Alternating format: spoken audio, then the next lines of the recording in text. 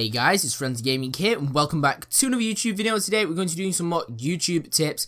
Now, as you can probably tell by the title, we are going to be covering how to set up a gaming YouTube channel in today's video. However, if you do want to suggest topics for me to cover, tell me in the comment section down below what you'd like me to cover in future videos or future sort of tips videos. But yeah, this video is going to be useful for anyone who is thinking of starting up a YouTube channel or already has a small YouTube channel, just to make sure you're doing all the things that you should be doing to really make yourself look professional and kind of get you off the mark. Now, obviously, I've been doing YouTube across 3 different channels over the past 3 years. Obviously, this is my first one where I've really sort of gotten anywhere with it. So I wanted to give you guys my tips, obviously based off of what I've been trying to do for the past few years. And so yeah, let's just get straight into our first tip. We will cover 5 different tips in this video. Our first one is, obviously you need something to record your gameplay with. Now, this needs to be something proper. Like, I know people obviously like, oh, I've got my camera that I'm going to record it with, but it's going to be very difficult to grow if you record something with your camera. People don't realise how many options there are for things to record your gameplay with. There is, in the PS4, you've got the built-in recorder. I think you've got a built-in recorder on Xbox as well. On PC, there's tons of free software such as OBS. I think you can get the trial of Bandicam, but I don't really like that because it has it on. OBS is probably your best bet for that. There's tons of free stuff for PC. Obviously, you're a bit more limited with PS4. I mean, if you do want to spend some money, obviously, you've got the Roxio, which is something people forget about a lot. That's a lot cheaper than an Elgato. Obviously, I'm sure everyone knows about Elgatos. But personally, I would go with a Roxio capture card. They are really kind of solid if you want to use a capture card. But, remember, you can always just use PS4 or the Xbox. You can actually copy stuff onto the USB and put it onto the PC to edit on the PC. You're not kind of restricted to just uploading things straight off. But they're the sort of main things for recording gameplay. Apart from maybe something like Wii U or DS, but I'm not that experienced in that. I'm talking mostly about consoles and PC with the whole recording. But my second tip here will be something to record your audio with. Now, this may not apply to everyone because not everyone uses audio, but it really does help if you're speaking in your videos, It obviously makes a huge difference. So I recommend as soon as you can. Now, this can just be your headset mic. That's what I used to get to my first 400 subs. I didn't buy a microphone till close to 1,000 subs, actually, now I think about it. I do use a Blue Snowball. If you do want to spend some money, that is by far the cheapest top quality microphone you can get.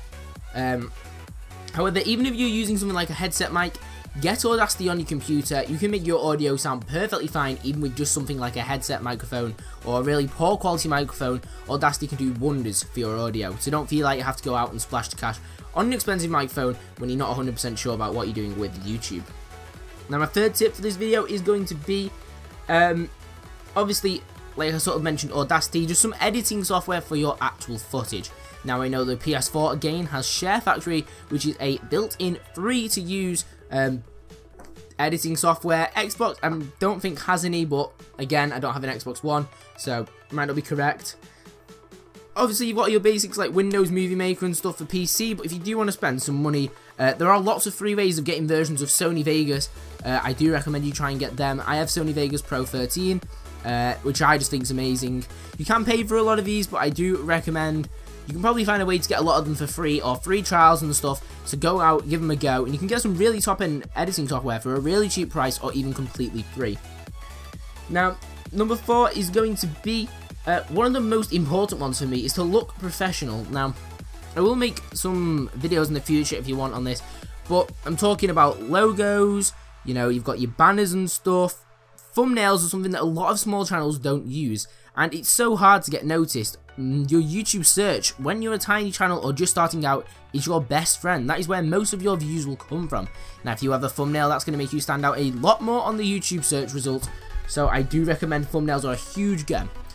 One other thing I also noticed smaller channels doing, which really isn't that great, is also that you shouldn't use those kind of, like I have an intro you may have noticed on the start of my video.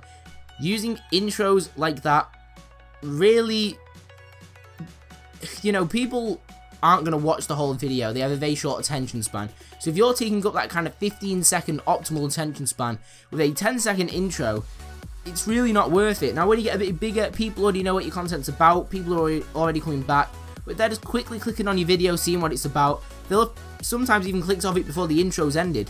So you really want to get their attention as quickly as possible, and that intro is really taking up a good proportion of that time. So Just looking as professional as possible, get some good logo, some good channel art, so people know you're serious about your channel and that you upload quite a lot. Now, my final tip will be to set up social media that is not your personal accounts. So set up a Twitter, for example, for your YouTube channel, maybe an Instagram, a Facebook, whatever you want to do. I would recommend Twitter as the main one, as it really does help a lot.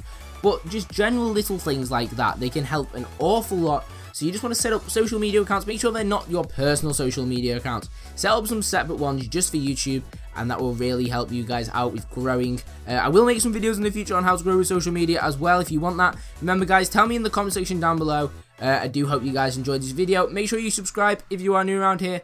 I will be posting more videos like this in the future. Thank you guys so much for watching, and I'll see you guys in the next video.